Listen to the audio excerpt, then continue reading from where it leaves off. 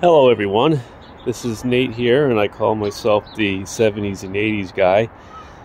Today I'm coming at you with a new video because I haven't posted in over a year and I'm still doing stuff from time to time.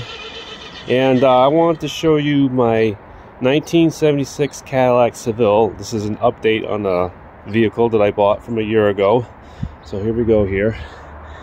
So this is my 1976 Cadillac Seville. This car I had bought out of New York about a year ago. It had been in storage for about 30 years. It hadn't been put on the road since then. And so anyway, I got the car and I had to do a lot of work to make it roadworthy again. And I've been using this car now for the past year. It gets used quite regularly. It's been kind of a sort of part-time commuter car for me at work, and I work about 20 miles away from my house, and it drives pretty good. It doesn't get good gas mileage, I will say, because the car had been converted over to carburation. I didn't do it, the guy that I bought the vehicle did it. So let me show you some of the insides here. I've done a lot of upgrades to this vehicle, by the way. Now, this car does not have cruise control. It's pretty hard to believe, but it doesn't have cruise control. A lot of these Cadillacs did, though. Everything's mint in here, and there's no tears in the leather seats or nothing. Everything's all intact. This car has actually 34,000 original miles on it. When I bought it, it had 30. Let me show you under the hood here. It's got an old 350 in it. Hold on. Here's the motor. Now, we had to put all new hoses in here. I mean, everything has been gone through. Every single hose has been gone through. I put a new master cylinder, a brake booster. I had to do a lot of searching to get that brake booster. And quite frankly, right now, if you were looking for that brake booster, I don't think you could find it. But it's all been replaced. New water pump, new everything. And like I said, this car gets used quite regularly, year-round. I live here in New Hampshire. I just don't take it out on snowy days. The car is gray. It's the original paint. The only thing that's going on here is the trunk. Some of the paint is kind of just chipped away over the years, but it's all original. It's got a vinyl top. It's all intact. Nothing's, no rips, no nothing. The windshield's no pits in it or nothing. A lot of chrome on this car. Now, I got new tires put on it about a year ago. Those are 215/75 R15 tires. I mean the rims. Those are not the original rims. That's how I bought the car. I'm assuming that the rims had gotten discarded or something. I do have the original hubcaps that go to this vehicle.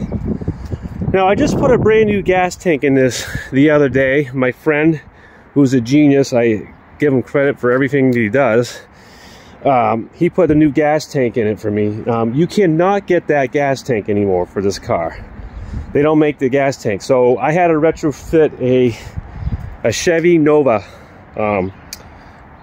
gas tank. And we had to get a new sending unit that went for the Chevy Nova. So it works. I had to do some replumbing down there. I actually do have a video of it. But I decided not to post it because I just didn't want to give up bad advice if I was doing something wrong. But anyway, let me start the car. I mean, not that you're gonna really hear it on YouTube, but hold on. Starts right up too. It's very quiet. It's not the original radio. I do have the original radio on it. I'm going to install it at some point. But yeah, everything works on it. And it gets, like I said, I drive it about 2 to 3 times a week. So I put about 40 miles on it a day. Drive it year-round. I take it to a few car shows from time to time. Let me open up the hood again here. I do take it to some car shows from time to time. Runs nice and smooth.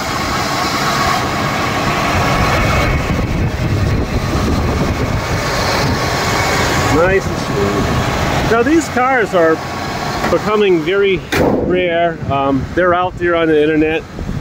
There's not a whole lot of them, but the ones I do see are very expensive and prepared to pay a lot of money. But yeah, this car's got a lot of nice chrome on it. It's got a lot of nice chrome. And I'm always taking care of this car, by the way. I'm always cleaning it, polishing it. I also just put new shocks in it too. It had shocks, air shocks at the, hold on, I'll actually show you them. They're in my trunk. My trunk is not in good condition. It's pretty dirty. But let me open up the thing here. The shocks were pretty shot, so I had to get new ones, so I just retrofitted them with some new ones. But here's the old shock. These are the old air riding shocks. They were actually, one of them was actually blown, but they were very easy to replace. It was just take off the tire and 3 bolts. But like I said, those aren't the original wheels that went with this car. I actually have the hubcaps sitting in my shed right now. But anyway, but let me know what you think in the comment section. What you think of the car. Like I said, this is an updated video a year later after owning the vehicle. So I've done, like I said, I've done a lot of work to this car. A lot of love and labor has gone to making that car look pristine. I'm always washing it, cleaning it, waxing it. I keep the tires clean all the time. So just let me know what you think, and we'll see you again some other time. Thank you.